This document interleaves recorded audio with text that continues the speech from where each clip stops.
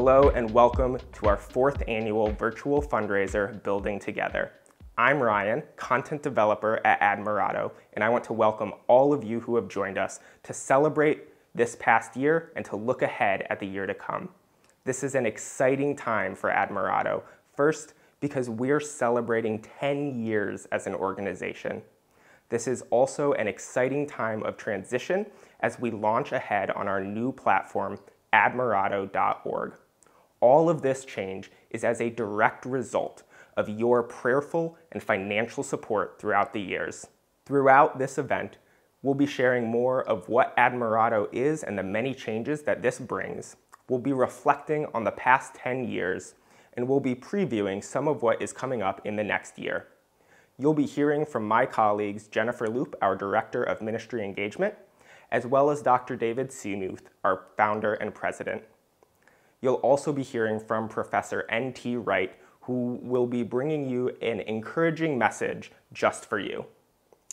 Throughout the event, we encourage you to join us in the chat. Let us know where you're coming from and how Admirato has benefited you.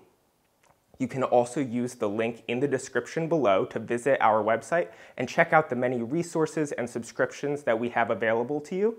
You can also use that link to donate to help support our mission of bringing engaging theology to the world. Let's get started. In March of 2020, work from home becomes a thing.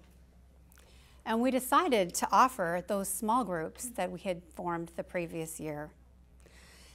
We thought, what if we just offered that for free? Put that out on Facebook and social media.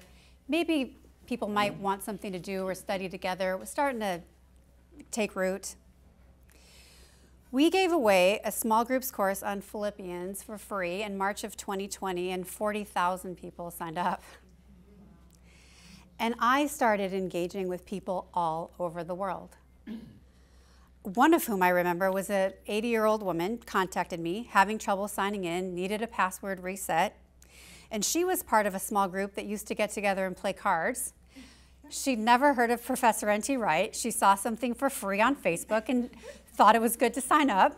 And she and her friends who played bridge wanted to know what this was all about and how to get in. And that story repeated itself all over as it spread from continent to continent. And I still spend a lot of time helping people log in. 1 month later, after giving away that small groups course, our team was incredibly disappointed because we had to cancel a week of in-person events with Professor Wright that had been scheduled for April of 2020 across Illinois and Wisconsin. There'd been a lot of planning, and I'm sure a lot of you can relate to all of the things that you had to miss and things that you didn't get to go to and things that got canceled and parties that never happened and graduations or weddings. All that planning. We'd created poster boards, we had flyers, we had all kinds of events. And one of those poster boards that we had was from a student who I met. Her name is Charlene, who's up here with me. She was one of our first student spotlight storyboards, and I remember when I corresponded with her by email, she had a picture that her daughter had created, a mug that said, "How God Became King," which is the title of one of Professor Wright's books, and we used it on our storyboard. And we spotlighted her and her family, but in April of 2020, that poster board never went up anywhere. It stayed in our office. And in fact, the first time we used it was last year at our annual event. And so you see, all of those things weren't wasted. All of those little seeds and opportunities and people we met along the way. During the pandemic, we launched our first Bible plan on the YouVersion app. It was called A Journey from Worry to Confident Hope, praying through the Lord's Prayer. And we found that people were worried a lot, had a bit of anxiety about what was going on in the world. And I looked it up today, and that Bible plan has over 250,000 completions. By July of 2020, we reached 100,000 students on Udemy. Well, pandemic continues on. October of 2020, we think we still need to film a course. I have friends over in the United Kingdom that were willing to host me for 2 weeks. I had to live in their home. I couldn't leave the house, not even in the front yard. John and Margaret Wellis hosted me in their home. I quarantined for 2 weeks. And while I did that, we were anticipating the filming of Surprised by the God of Hope. But while I did that, I was talking to more and more students like Charlene all over the world, some of whom were quarantining in hotels, some of whom couldn't get home, people who weren't able to get out. Different countries had different lengths of time for lockdown. And I decided to record my interviews with some of these students, but with this new website called Zoom. And we thought, what if we use those recordings in our first ever virtual fundraiser? Because of course we couldn't gather in 2020 either. We did it virtually, and now we still do it. So with the help of a lot of people who are good at pasting all of that together, we put together all of those interviews and talked about some of the things we were doing and invited that online audience into our space and connected with lots and lots of people. And at the end of that year, Collins English Dictionary named lockdown the word of the year. By 2021, as time's going on, we start to enter somewhat of post-pandemic world. We're kind of moving on and trying to figure out how to continue to grow and lengthen our cords and strengthen our stakes. You've heard us talk about that with Building Together. And we moved into sharing office space with Telling the Truth, which is a local ministry that many of you know. And in summer, we hired Ryan Ligori as our content developer, and then I began as director of ministry engagement, because it seems like I'm better at connecting with people than I am at developing content. In September of 2021, we launched our Instagram page with the help of our friends at Epiphio, and we're at 69,000 followers, and the wonderful thing about that is reaching a whole new demographic. And what we're trying to do is keep pace and respond to the new normal all around the world. Churches began meeting online. They needed resources and materials specifically for digital and asynchronous learning. And a lot of local colleges and universities started going completely online. We wanted to be well poised to meet those churches' needs to provide theological training and education that they were asking for. And I'm still in contact with people all over. I'm talking to someone in Nashville right now who runs house churches called My Local, talking to other people, one of whom I'm thinking of is in the Netherlands, looking at trying to run small groups there. All kinds of different needs while still trying to be as personal as possible and finding creative solutions for what meets their needs in their context. We're trying to stay in step with what's going on culturally and respond with biblical teaching. In February of 2022, we produced our first team talk course with Professor Wright and Professor Esau McCauley, who's at Wheaton College, Ethnicity, Justice, and the People of God, which is one of our most popular small groups used in churches. At the end of that year, our team filmed our first YouTube devotional series called Reading Scripture Together, which is free content, which is what we've been trying to produce more and more, free and accessible. You might be surprised to know that some of our YouTube students, in fact, a majority of them, are maybe not what you might think. In fact, 32% of our audience is 65% or 65 or older. We've got regulars that show up every week when we drop our new videos on Mondays, regulars like Grandma Sherry, who I'm in contact with and who prays for our ministry. And this week, 15,500 people turned into our new series, Thinking Through Salvation, What Happens When You Die. So wrapping up, just turning to this year, just some highlights. I think our team embodies hybrid work as much as possible, online but still in person, and trying to be as personal as possible. We launched a course with Professor Esau McCauley, A Journey Through Lent. And Ryan and I hosted an ecumenical Lenten gathering on Zoom with about 30 people. We did reflections, readings, and prayers, and just tried to connect with people. In June, our entire team traveled to Houston for our summer intensive in partnership with Truett Seminary and Baylor University, and 500 people showed up. And it was a time for our team to be able to be together. We announced our new learning platform, Admirato, and had a real warm audience with 500 people who could be our beta testers.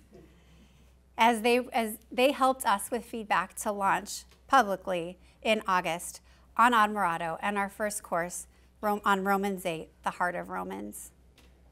And just 2 days ago, we did our first Admirato live event.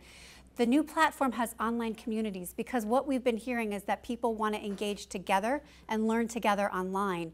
And what we want to do is be a safe and gracious space where people can do that. And Charlene is our new online community leader. It's a wonderful platform where people can post questions, engage with each other, and learn together. And no one is more excited than that, than Charlene. You're the perfect person for that. So, just to wrap this up, we want to thank you for helping us do what we think is what God is doing, his kingdom work in the world.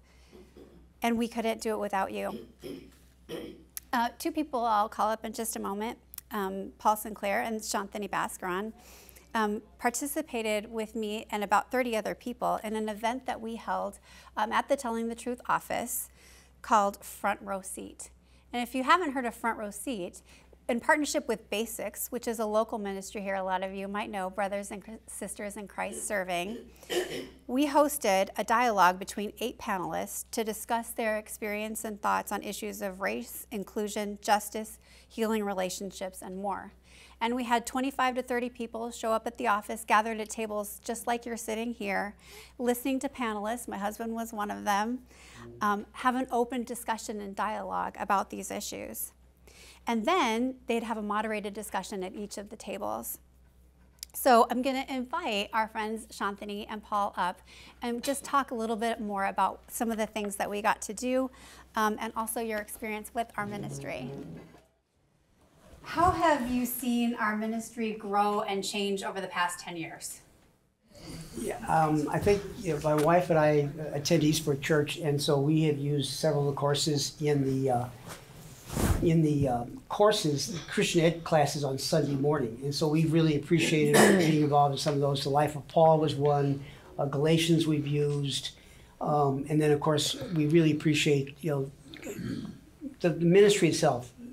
Wisconsin Center taking the time and the acknowledging the importance of having an event like Front Row Seat. Yeah. And the other thing that I really participated and really appreciated was Dr. McCauley and Dr. Wright's course on race, which has really been a blessing to me.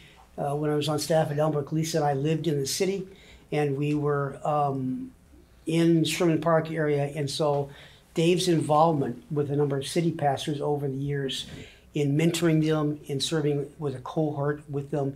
I've always appreciated that about Dave, of how he rallies around pastors. And he doesn't take them under his wing. It doesn't need to be done. But he comes along and supports and encourages them in their own studies. Mm-hmm.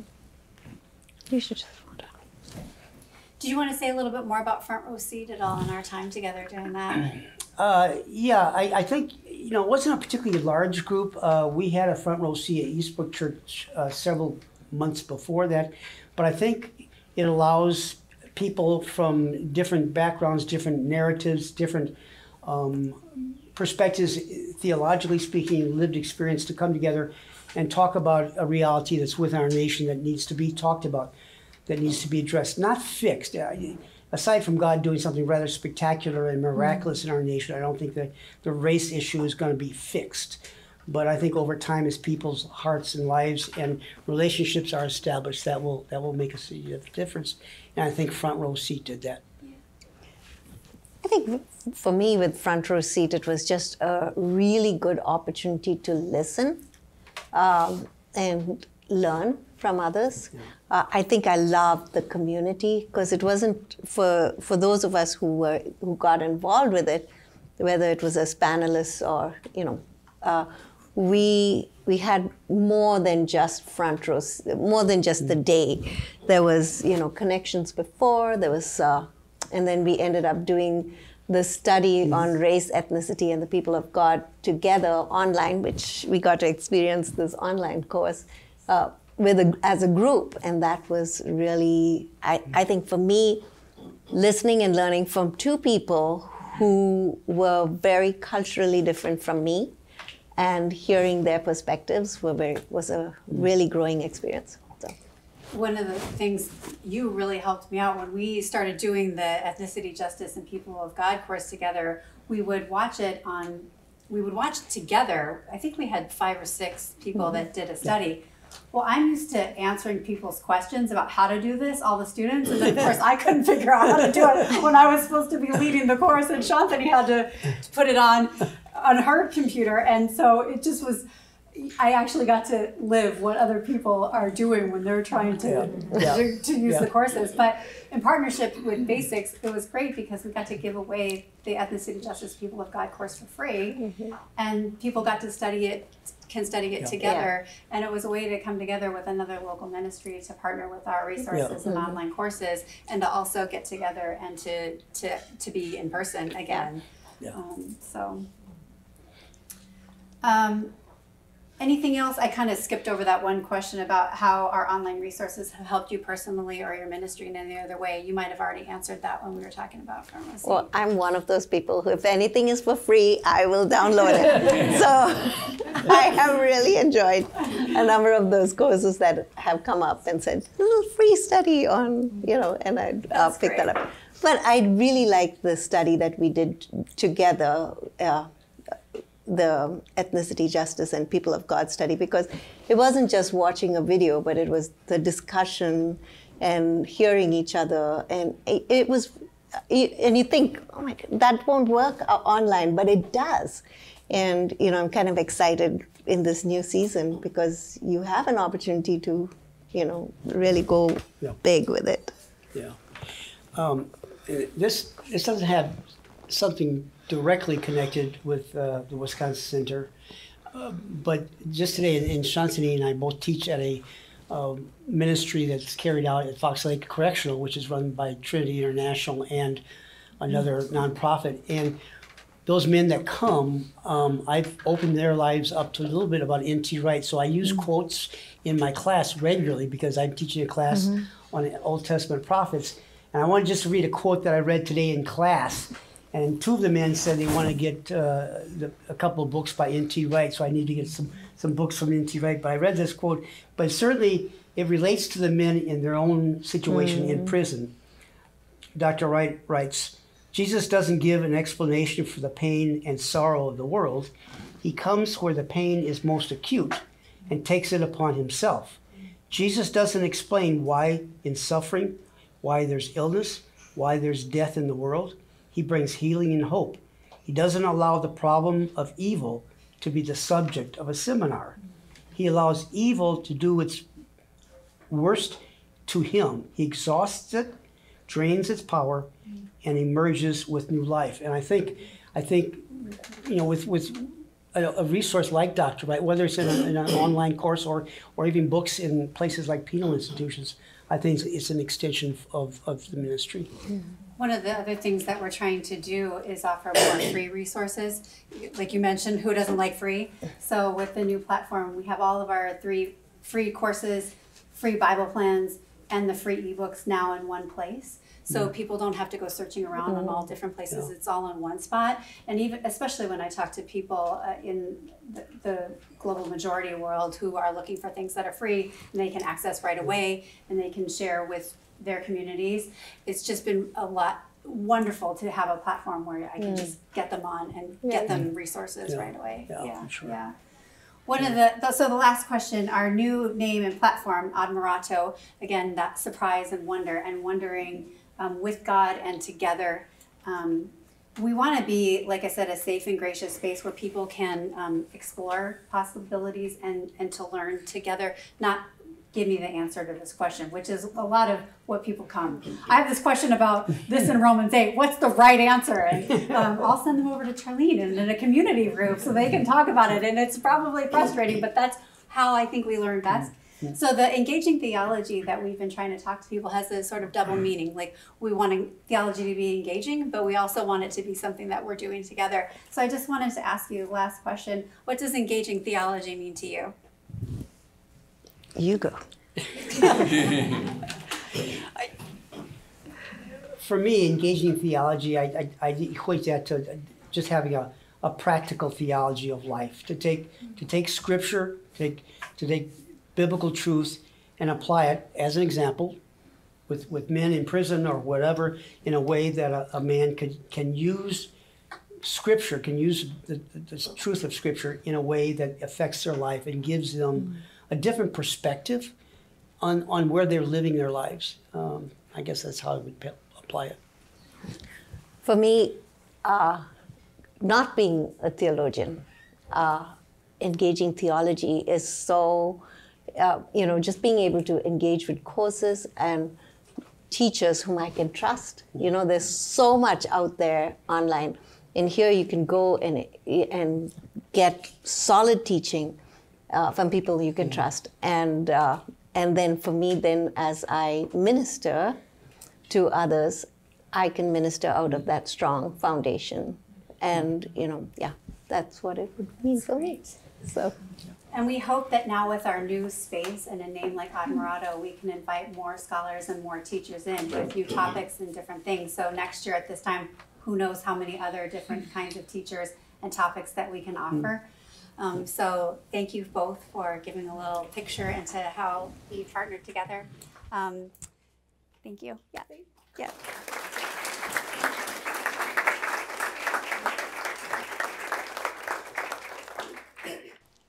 O come, let us sing to the Lord. Let us make a joyful noise to the rock of our salvation. Let us come into his presence with thanksgiving. Let us make a joyful noise to him with songs of praise. For the Lord is a great God, a great King above all gods. In his hand are the depths of the earth, the heights of the mountains are his also. The sea is his, for he made it, and the dry land which his hands have formed. O come, let us worship and bow down. Let us kneel before the Lord our Maker. For he is our God, and we are the people of his pasture, and the sheep of his hand. O that today you would listen to his voice. Do not harden your hearts as at Meribah, as on that day at Massah in the wilderness, when your ancestors tested me and put me to the proof, though they had seen my work. For 40 years I loathed that generation, and said, they are a people whose hearts go astray, and they do not regard my ways. Therefore in my anger I swore, they shall not enter my rest. Thus far, Psalm 95. As a good Anglican, I've probably prayed Psalm 95 more frequently than any other psalm. As many of you may know, it comes at the start of morning prayer in the traditional Book of Common Prayer, which still forms the backbone of my early morning habit of life. It belongs, of course, with several other psalms that speak of two things: of God as the King of all the earth, and of the call to his people to worship him uninhibitedly. But this psalm has a different twist as well. Halfway through, the mood changes in the middle of what we might call verse 7, from the call to worship to a rather severe warning. So sharp indeed is this warning that some modern liturgies break off at that point, preferring to keep the encouraging first half and quietly ignore the bracing second half. Ever since I first met that trick many years ago, I felt it was a bit of a cheat. The text is the text, and throughout Scripture and in real Christian life, worship and trusting obedience go hand in hand. If God really is the great King, as we declare in the first half of the psalm, it can hardly be thought odd if his subjects are reminded to take him seriously in trust and obedience. Not much point saying he's the great King and then ignoring him. And indeed, when we look to the New Testament, it's the second half of the psalm which is expounded in detail, specifically in the 3rd chapter of the letter to the Hebrews. I'll come back to that. Everything rests, of course, on the call to worship in the first 6.5 verses, because worship remains the very heart of the human vocation, and particularly the vocation of Israel and the church. No doubt this psalm was used again and again in the temple in Jerusalem, particularly in processions, when pilgrims were arriving at the outer court and were celebrating their chance to go on in to the place where heaven and earth met, the place where the one true God had promised to put his name. Now, there have been many ways in which Christians have retrieved that theme in the Psalms, the most obvious being that the role of the temple is taken now by Jesus himself and by the Holy Spirit dwelling in us, so that we, Paul says, are temples of the living God. So when we invoke the presence and power of Jesus, and when we tune in to the Spirit's life within us, we are responding to this psalm in the way appropriate within the new covenant. More specifically, as we read the psalm through, the call to worship has two movements. First in verses 1 to 5, and then in verses 6 and 7. Some people divide them up a bit more, but I think that's about right. And then there is the sudden change of mood and tone. The first two verses are simply the congregation encouraging one another to celebrate with loud, unrestrained praise. When verse 1 and then verse 2 say, make a joyful noise, it clearly doesn't simply mean make a pleasant, quiet murmur, which is how, of course, some people still take it. The repetition, though, rubs the point in. There is something about strong, clear, loud music and singing, which not only expresses what one ought to feel as you come into God's presence, but which, because of the strange way we humans are made, it actually prepares us and shapes us for that entry. There is something about singing, as Jews and Christians have always known, which actually forms the person and forms and reforms the person in fresh ways. Verse 1 already states the reason for this in the character of God himself, which is then explained further in verses 3, 4 and 5. He is Yahweh, Israel's God. He is the rock of our salvation. God as rock is a frequent theme in the Psalms and elsewhere. The metaphor obviously evokes the sense of absolute solidity and reliability, being able to stand secure on a great rock in the desert rather than the shifting sands, or indeed to build your house, or even the house of the Lord, upon a rock rather than upon marsh or sand. And this is then expanded in verse 3. Yahweh is a great king above all gods. In the ancient Near East, the Israelites knew that there were many gods and lords, just as Paul says in 1 Corinthians 8. There are many gods and lords out there, but there is one God and one Lord for us. But these local objects of worship, the Israelites were to remind themselves, are a sham. They're not the real thing. The extraordinary claim of Israel, and then of Jesus and his followers to this day, is that the God we see revealed in the story of Israel, and then supremely in Jesus himself, is the only being worthy of the word God. Just as, around Israel, local citizens might be the leading people in their respective villages, but everyone knew that the true king was to be found in Jerusalem, so there might be local cults and idols in the nations round about, but the Israelites knew that there was one God and that they had privileged access to his very presence. That point is rubbed in by verses 4 and 5, which stress that Yahweh is the creator and ruler of the whole world. This is the very opposite of those philosophies that see the present material world, the space-time universe, as a shabby second-best sort of place from which we might hope to escape into a world of pure spirit, whatever that might be. No, the psalm speaks of God's hands holding and shaping all things like a potter cradling his special creation. God's hands come in at the start of verse 4 and at the end of verse 5, so that the way the poetry of those verses works symbolizes the point that's being made. He's got the whole world in his hands. However deep you go into the earth, says the psalmist, however high you climb up the mountains, God is there, verse 4, holding everything together. And then verse 5, whether you take ship across the sea, whether you go further and further inland, well, God made it all and holds it all in being. There is no sense here, which you do find in some Jewish texts, that the sea is to be seen as a dark, dangerous, anti-God force. No, here this is robust. He made it all, and he looks after it. It belongs to him. This robust creational monotheism stands at the heart of the call to worship.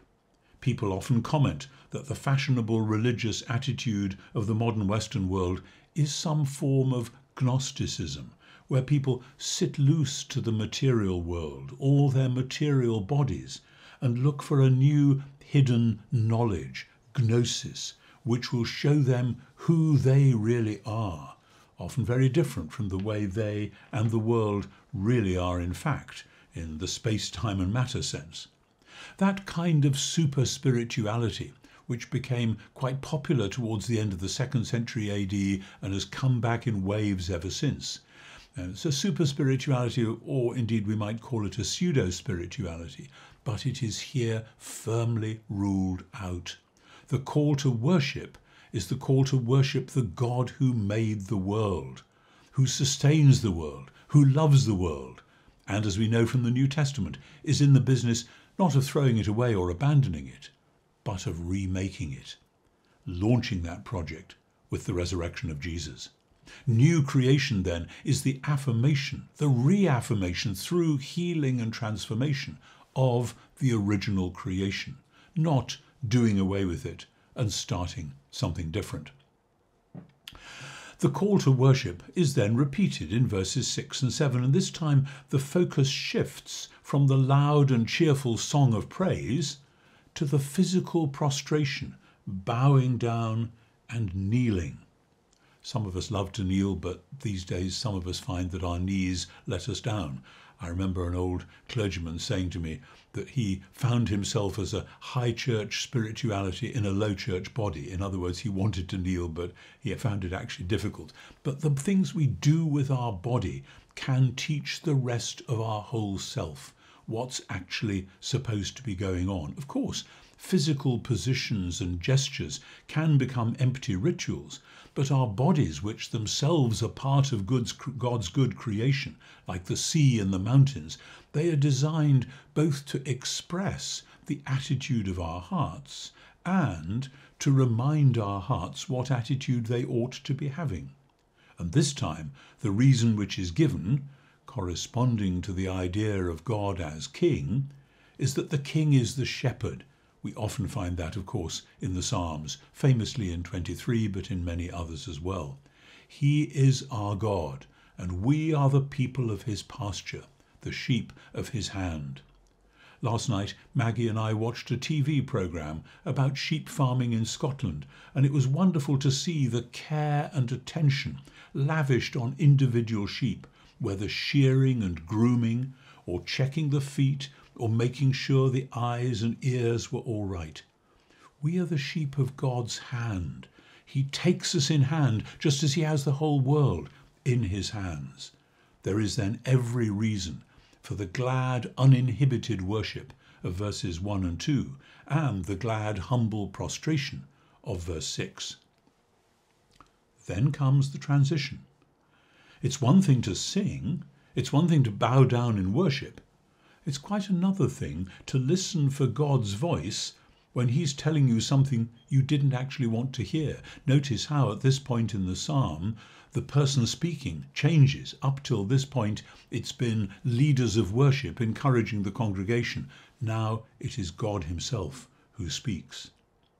And the song now takes us back to the time of Israel's wilderness wanderings, which in the New Testament is referred to a few times as a model of where we find ourselves now as Christians. Because like the children of Israel coming through the Red Sea and then heading home to the Promised Land, we have come through the waters of baptism and we are heading for God's ultimate new creation, the new heavens and new earth, for which the original Promised Land was a long-range signpost. But like the children of Israel, God wants the people to arrive in their inheritance as people who have been formed and shaped to be his people indeed, to be people who can worship him with genuine loud songs that come from the heart and with genuine bowings and prostrations which express what they most deeply believe and feel. God wants his people to be the sort of people through whom he can then reveal his love and glory to the world.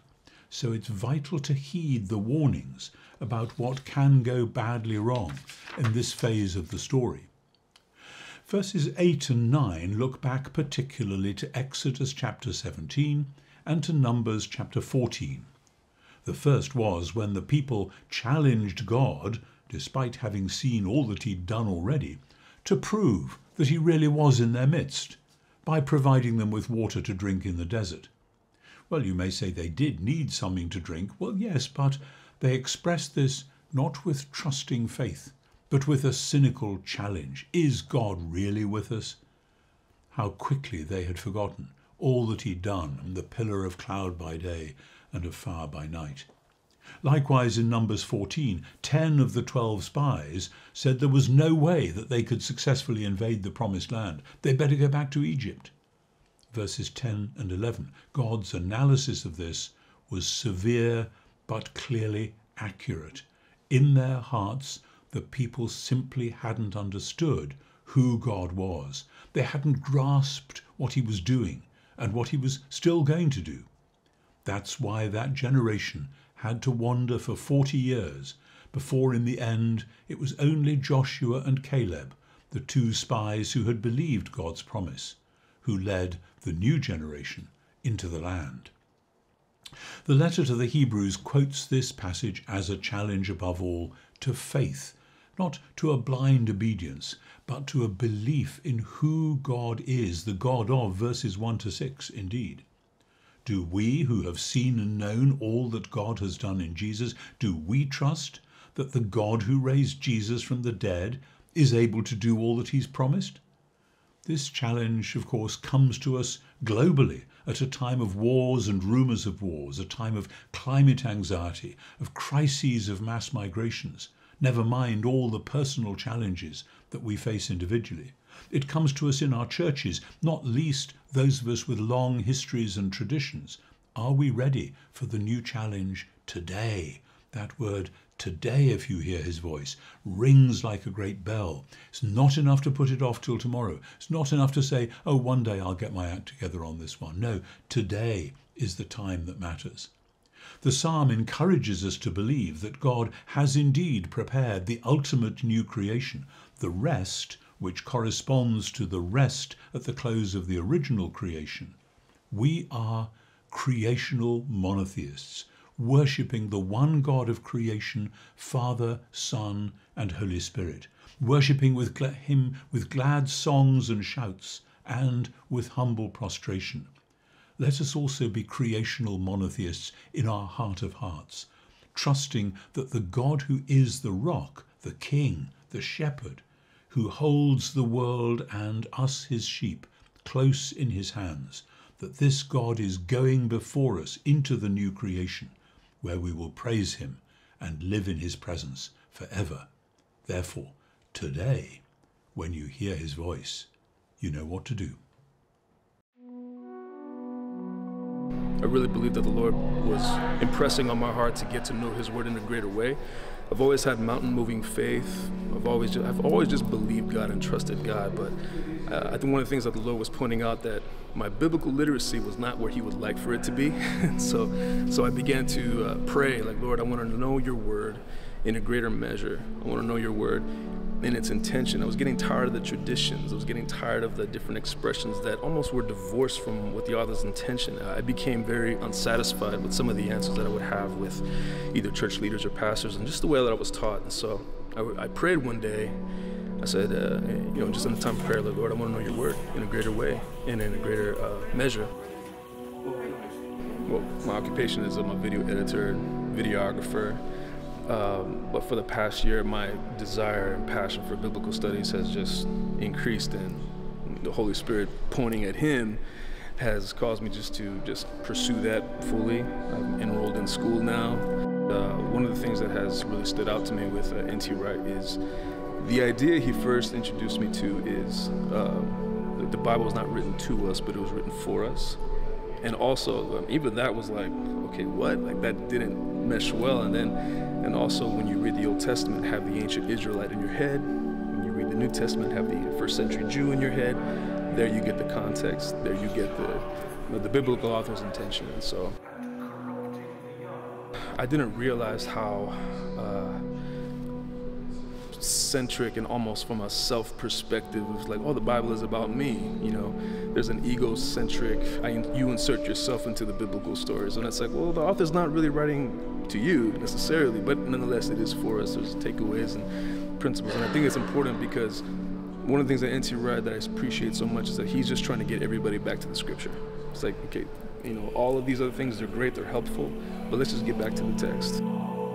Just going through the book of Acts and in this intensive has just been so incredible, not just getting into the scriptures itself, but N.T. Wright has a beautiful way of bringing that world and that mindset to us so we can be able to understand that world. I was telling some friends here, I was like, I've never saw Michael Jordan play, but this is my Michael Jordan moment. So very grateful for you, sir.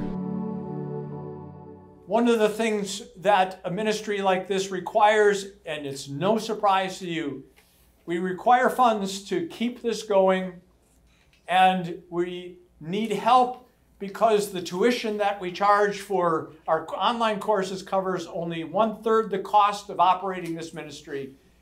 This year, as everybody knows, has been a hard year for everybody financially, and it's true for every nonprofit president or CEO that I've talked to. It's a tough environment for nonprofit organizations, just like it is for regular people.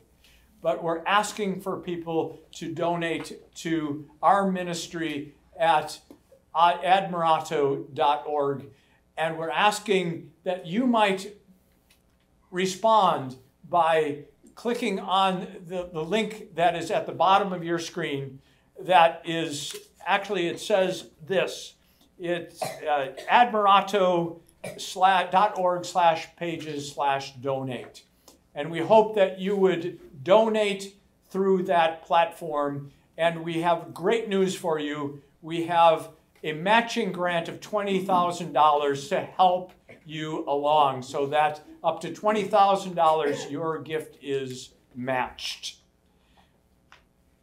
We want to thank every single one of you that have tuned in online and those people who are here present that have been part of this to understand how important it is for us to be not only positioned well, have a presence with people, and that people would understand that our posture is one with open hands saying, God, do what you're going to do, so that the possibilities that we can achieve are amazing and perhaps world-changing because we're in the right place at the right time with the right material and with wonderful men and women who are bringing God's word to God's people. And that's my request for our online audience, is that they would be able to donate knowing that their donations would be matched up to $20,000. And we're thankful for them to be a part of this time and listening to this presentation.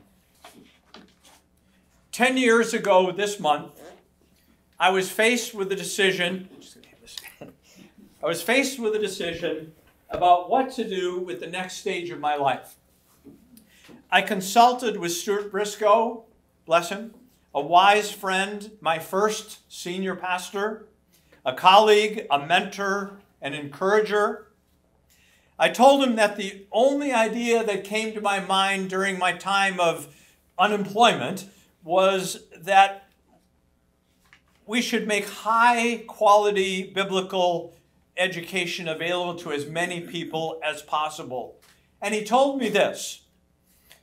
He said, you're faced with two realities. Number one, there is a huge need throughout the world for high-quality biblical and theological materials. And I nodded. And then he said this. Number two, there is almost no appetite for such high-quality resources in the Western world, in the Western church. Huge need, lack of desire. So we launched the Wisconsin Center for Christian Studies. And with that, I'm going to briefly turn to Isaiah chapter 55, where through Isaiah the prophet, God says, "As the rain and snow come down from heaven and do not return to it without watering the earth and making it bud and flourish, so that it yields seed for the sower and bread for the eater, so is my word that goes forth from my mouth. It will not return to me empty, but will accomplish what I desire and achieve the purpose for which I sent it." If you think of the basketball as biblical and theological resources, and you think of the world as that goal, not 18 inches, but over 4 billion people that we need to reach. And what we have at the Wisconsin Center for Christian Studies is world-class biblical and theological resources. Our goal is to spread that out to the worldwide audience. We're uniquely positioned to do that. And thanks to you, we have opportunity to make that happen. The question is, how do we get what we have to those who need and want it? When we started, I went to the president of a major foundation with the idea of online courses. This is back in 2014, and this is just after massive open online courses began, as Jennifer mentioned. And I went and I said, here's my idea. Professor N.T. Wright, world-renowned New Testament scholar, is available to us, and we'd like to make him available to the world through online courses. And the response by this particular president of a foundation said, "You're too small, you can't do it, it's not going to happen." As Jennifer reported, we have over 123,000 students representing 195 countries. I did not count how many courses we've launched, but it's somewhere around 42 or 43 courses featuring Professor N.T. Wright. We have world-class resources. We have world-class content, not only from Professor N.T. Wright, but from others, including Professor Esau McCauley and other people that we have consulted and are actually on our platform. The question is, how do we position ourselves to get out there into the broader world? The other reality that we have, and my mentors, many of them said this: you are the Wisconsin Center for Christian Studies. Nobody around the world actually cares where Wisconsin is. Now, we who actually know and live in Wisconsin may say, we know where Wisconsin is. We have many Green Bay Packer fans who know where Wisconsin is. But outside of that, if you're living in Rwanda, South Africa, Australia, China, you really don't know where Wisconsin is. And so people said, you really should think about changing your name, position yourself a little better. Because, frankly, Wisconsin doesn't resonate. My apologies to Wisconsin residents. So we needed to do a name change. Painful after 10 years of saying, but we are this. And people know us as this. But the experts were saying, if you're going to position yourself well, you've got to change. Face reality. The game has changed. Just like with Steph Curry and the three-point world, the game has changed. And let me mention a couple of these things. We've built Admirato as a learning platform to enhance our position, highlight our posture, increase our presence, to heighten the possibilities for the next decade. We want to represent the wonders of God through our teaching. Those surprising moments when the Spirit of God makes somebody's face light up with the wonder, like, I've never seen that before in Scripture. I've never understood that about God before. And everything then changes in that moment for that person. Why? Because they've encountered something that we've presented online now as Admirato. Why Admirato? Because what we're trying to do in our tagline is engaging theology, which you've already heard about.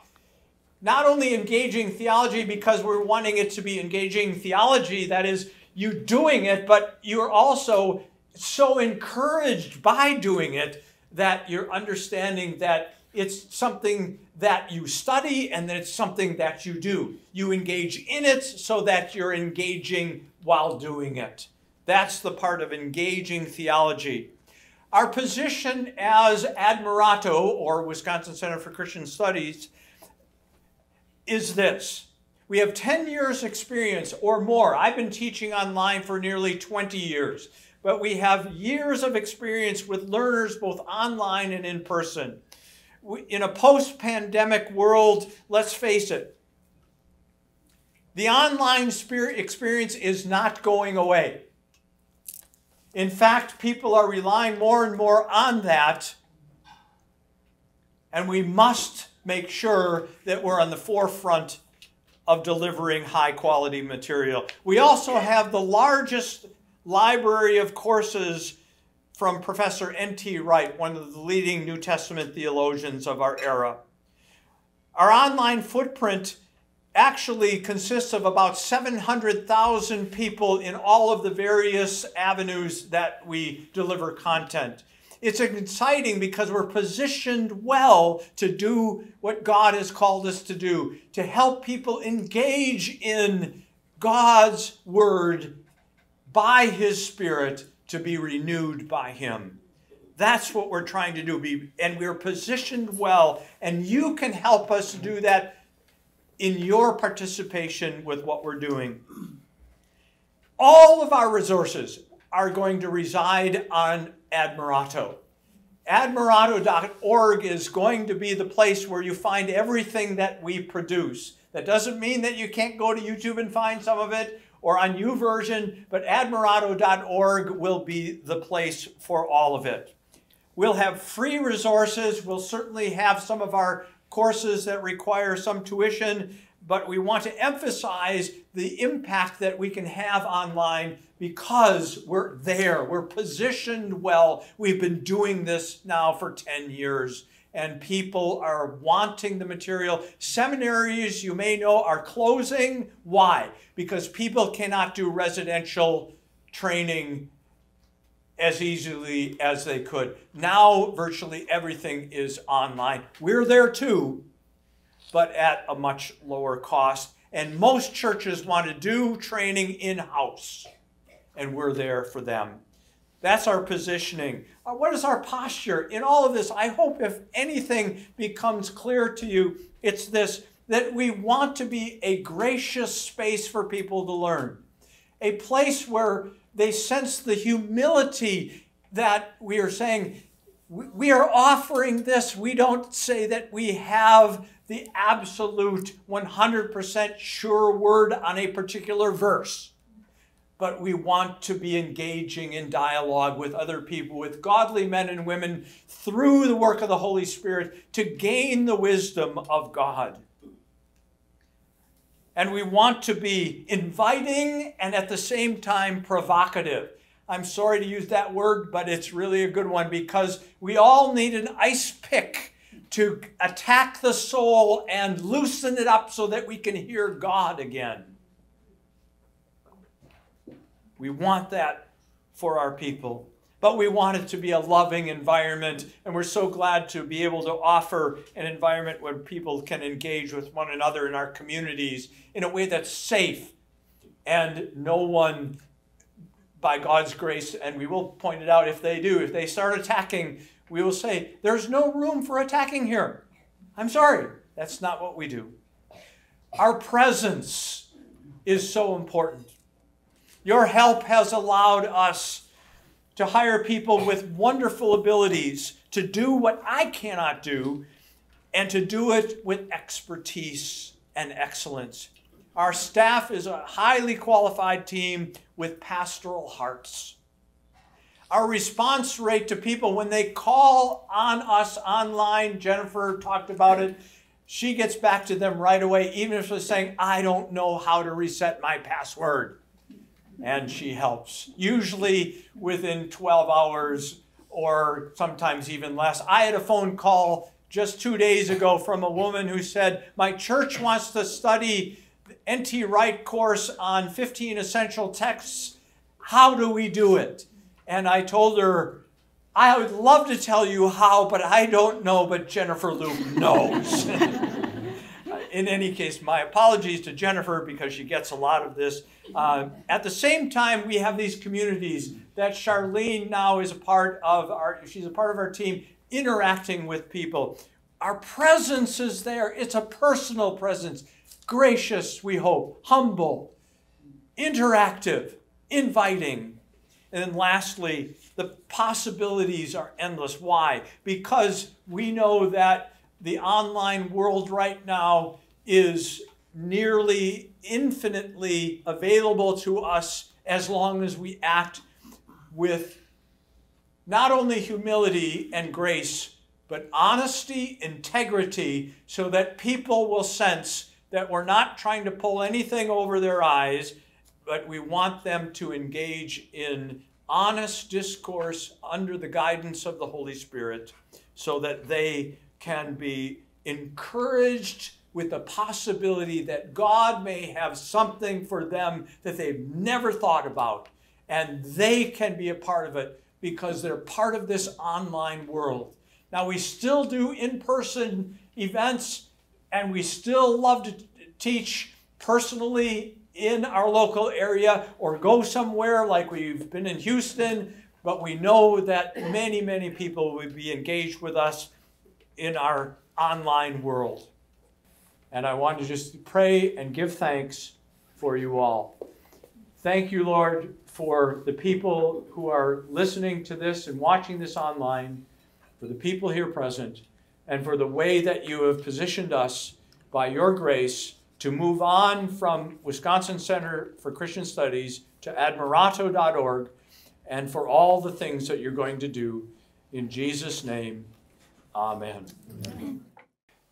Thank you for joining this live event called Building Together. We're so thankful that you've joined us. We know that there are many of you who have been supporting this ministry, Admirato, and we encourage that you continue to do so. And there may be others who wish to donate, and we ask that you would click on the link below. I'm going to turn this over to Professor Wright for a benediction, but I want to thank you again for joining us for this time together. Professor Wright? May Almighty God make you faithful to his calling, cheerful in his service, and fruitful for his kingdom. And the blessing of God Almighty, the Father, the Son, and the Holy Spirit be upon you and through you with those to whom he sends you, now and always. Amen.